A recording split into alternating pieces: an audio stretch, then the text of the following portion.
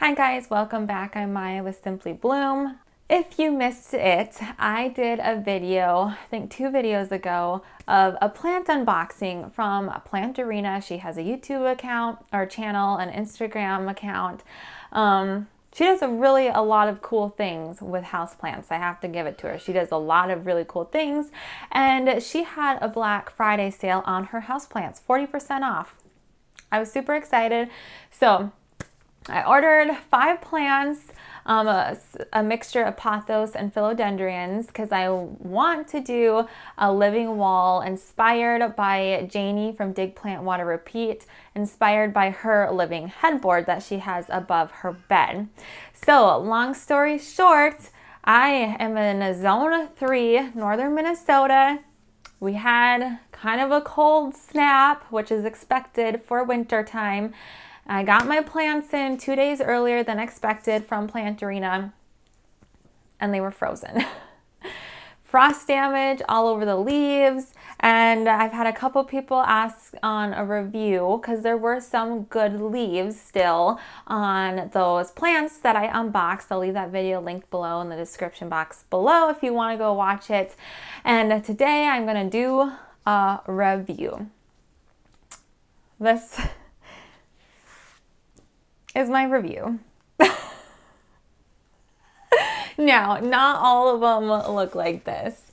So they range from looking like this, completely dead, to looking pretty decent. So I thought I would just start. It's the weirdest thing. It almost looks like some of them were suffering from root rot. I know, it just does. Like their leaves, I trimmed off all the frost damage. They were looking good. I didn't water them because they were still plenty moist when I received them. They were looking really, really good. And then all of a sudden, here, I'll show you this one. Like at the base of the leaves, right down there, this one is dry. But it looked like they were suffering from root rot. So I wanted to kind of let them dry out a little bit more. But like right at the base, even this one's starting to do it. It turns yellow and then brown right at the base, like right there. And then it just pulls out. Super easy. And there's like no roots on the ones that pull out. So whether it was something from being frozen, but it didn't look like frost damage. It looked more like root rot to me.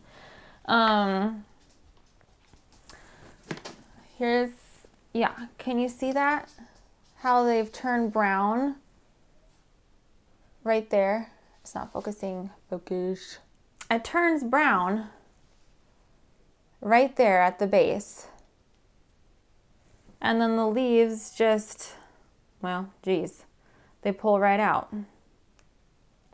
Right out. There's no roots. It's just brown. So I have contacted Planterina. It happened first with the Silver Splash, which was this one, the Pothos Silver Splash. I was the most excited for this one, so I was really disappointed when I saw what was happening. I contacted Planterina. I sent them pictures. They refunded me for this plant. Like 2 days after that went down, now the other ones are starting to do it too. So honestly, I can't tell the difference between the Pothos Golden and the Global Green Pothos. One is one is the other. This one has like smaller variegation, and this one on the leaves that are left. These are struggling. Obviously this one more so, and now this one's starting to get it. My neon philodendron looks like it could go either way. It doesn't look horrible, but last night I just pulled a bunch of leaves out. Like there's part of one. So I feel like this could swing either way. I'm not sure which way it's gonna go. I hope it decides to survive and pull through. I hope so. And then my last one, which I am the most happy that this is the one doing well because this is my favorite. This is the Brazil philodendron. Love that. The variegated leaves reminds me of a hosta. I love hostas. Love me some good hostas. I planted a bunch of hostas last year. And I love this one, so I'm the most excited. But then I went to Home Depot the other day to buy pots before they all started falling apart on me because I wanted to buy pots for my living wall. And guess what Home Depot had in? They had beautiful pothos philodendrons, beautiful, big. They were like this size pot and just loaded with lush leaves, greenery, and and they were still cheaper for those big, beautiful ones than what I paid for these little ones on sale. I should have just bought local. But the reason why I bought online is, one, I like to support people that aren't big box stores. So anytime I can support someone else, I'm like, yes.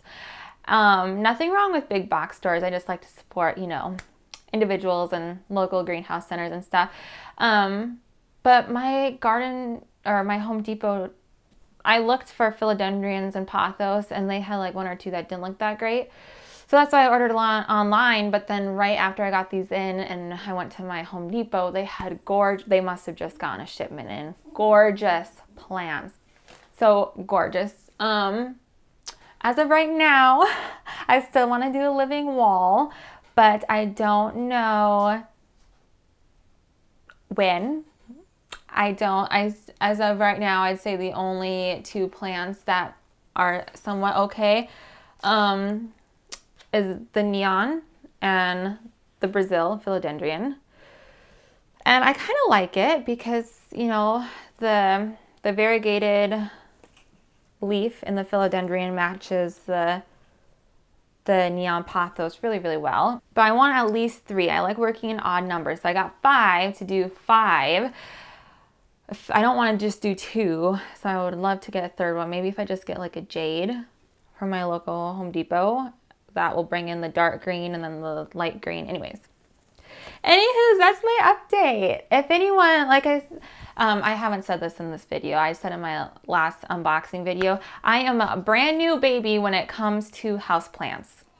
Janie, again, from Dig Plant Water Repeat, check her out. I'll have her link below. She got me started on houseplants. She did a houseplant tour, and ever since then, I've fallen in love with houseplants. I'm not sure when I'll be doing the living wall, but definitely please stay tuned. If you have any advice on what's going on here, please let me know.